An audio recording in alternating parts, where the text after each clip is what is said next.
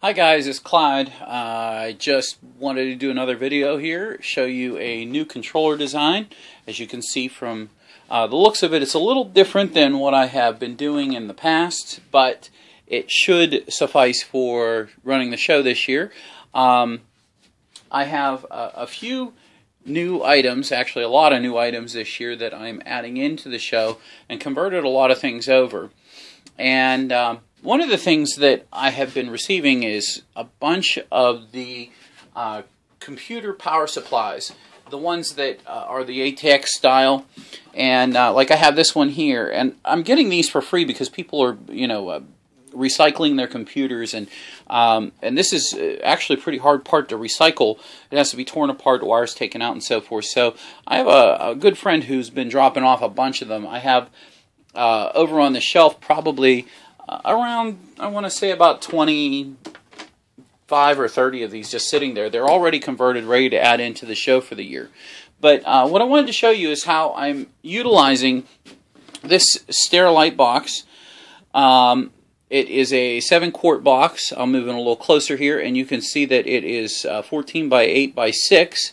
And the setup of this, as you saw in the picture, I have a board that sits, actually the controller, the power supply sits right inside on the bottom of the board, and then or on the bottom of the box. Then I took a piece of scrap board, measured the top, and then I measured the length that I needed to have it, and cut it to fit the top of the box. And then I just created some legs by measuring the depth of the box, and I just, screwed it in right here, and I just made like a kind of a stand for the controller to sit on.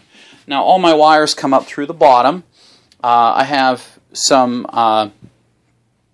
strain reliefs here that thanks to David Sayers, he suggested using some of these special Burrow bits that I got from Harbor Freight. I think I paid $8 for the Burrow bits, and they work really, really good. Nice, perfect circle holes. I mean, very easy compared to how I had been doing them with the spade bit. But everything, as far as the build, the initial build here, it was a little confusing as how to do it. And so what I'm going to do is I'm going to go through and show you what I did.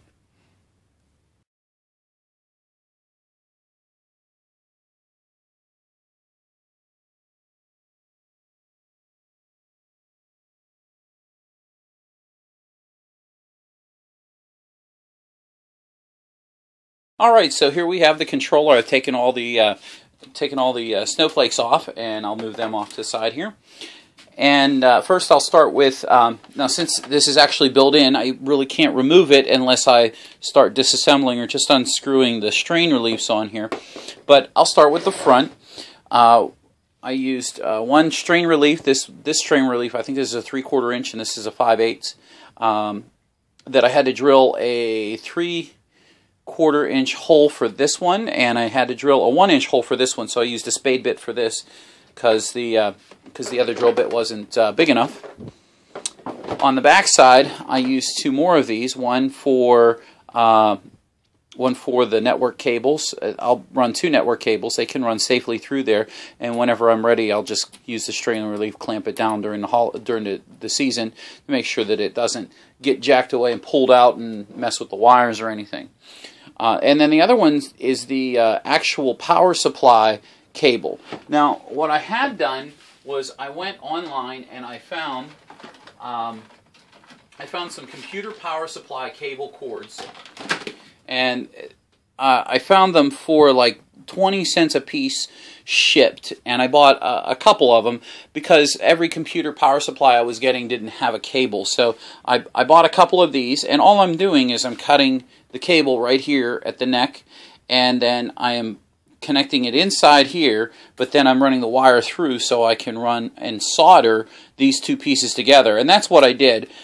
So so that I'm able to use the original power supply cable, and that way I really, the only work I have to do is solder 3 wires together. I don't have to tear this apart, and buying one of these brand new usually runs about $2 or $3 now. I got a cable for 20 cents or 30 cents, and it has the correct female end to go into the power supply. I don't have to buy anything outrageously expensive to make this work for my needs. So that was one of the things I had to do. Another thing is looking at the board here. There are usually two XLR connectors here. One's an in and an out. And on this specific board, I removed those because whenever I went and test fitted the lid on top of here, the lid fit fine, except right where the XLR connector would sit, this was bowed up, pushing up against the top and making it a little less stable and sturdy.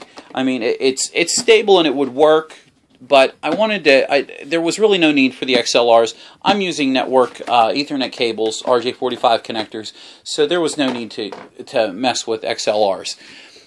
Besides, they're way cheaper to get network RJ45 jacks.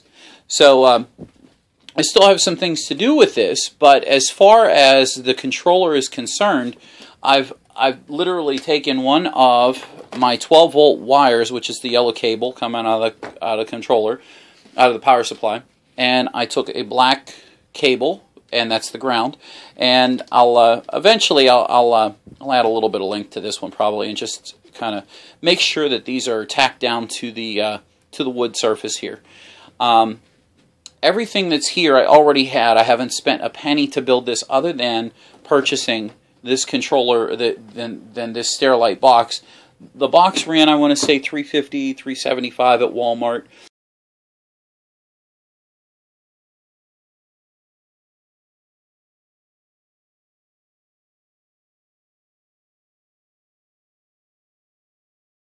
I just took a second to zoom in, and I wanted to point out that there are 3 pads on this board here. Whenever you remove these, you can actually get to all the other pads that are available. But this is the RJ45, or I should say the data plus, the data minus, and the data ground.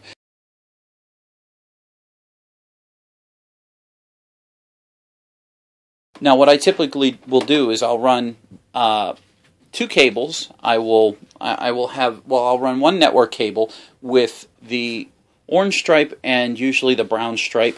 I'll twist them together and I'll solder them to that solder pad there. I'll twist the orange solid and the brown solid together and solder them to this pad. And once I run those 2 wires, then I bring them over to here, and then I split them off because I have 2 different RJ45 jacks. I run the orange ones over to this one, and the brown ones over to this one. I have a Y connection that actually splits my data, so I created an in and an out, and it doesn't matter which one you use because it just receives the data, but it also splits it and allows it to carry on using this other jack that I'll put an out onto.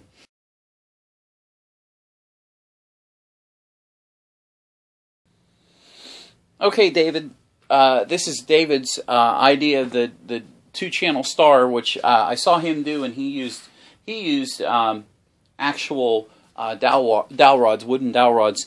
I use these stars, and they are left over from last year. Actually, they're left over from 3 years ago. These stars have roughly, I want to say, 1, 2, 3, 6.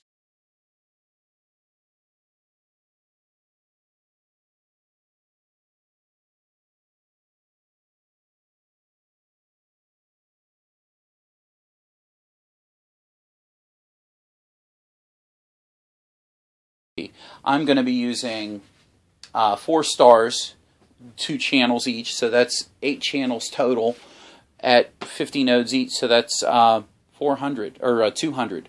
So half as much of the draw will be put on these nodes and to that power supply. That's a lot of information there, but what I wanted to do was I just wanted to go through. I wanted to show you.